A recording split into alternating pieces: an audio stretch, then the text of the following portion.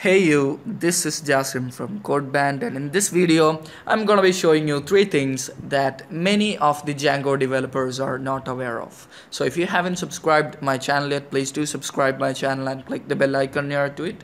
So without any further, let's jump right into it.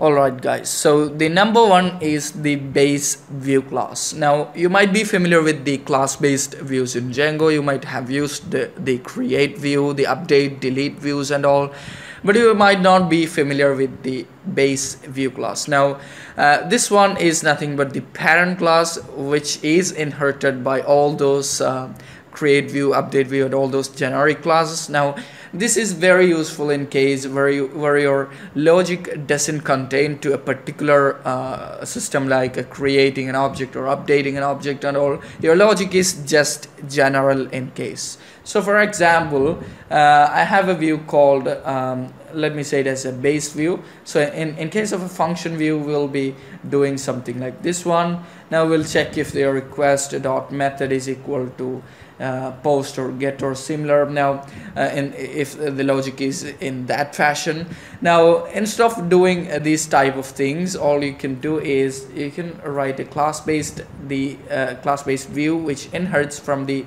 base view class, which means, let me say it as the class name to be base view, which inherits from this view. Now this view is nothing but from Django.views import view. So this is the base view. Now in here you can actually do the method names that is accepted by your this particular view. So you can write like def get, which will receive the request and args, quarks, etc. So this one is actually the get method. The method will be dispatched to you automatically by this inherent view class. So at the get request, it will come to this get method here. So you can write your own logic here. Now you can use the same concept, same method here, but with the exception of changing the name. If it is post request, then you can write the logic here. Now all of the kind of dispatching the method will be done by this view class itself. So in that way you can use put or patch or delete any methods of your kind. Now this is very useful in case where your logic is somewhat general in nature. So that's the first one to note. Now the second one is the for empty clause. Now you might be familiar with this one, where you check for the athlete list or a list or an array of items. So if that is present, then you loop through that and you'll just print those things there. Now if there is no items in that array or list, then you'll print sorry, something like this one. Now instead of doing all these logic, you can do something like this one.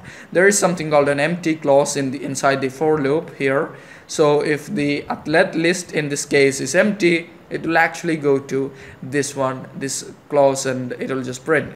So that's very handy. You don't have to actually write these if-else statements. So that's the number two tip. Now the next one is the kind of Django debug toolbar. So this one gives you a very great insight on what your application is at the present state. So you get informations about your settings, headers, requests, and this one is the most important one, the SQL.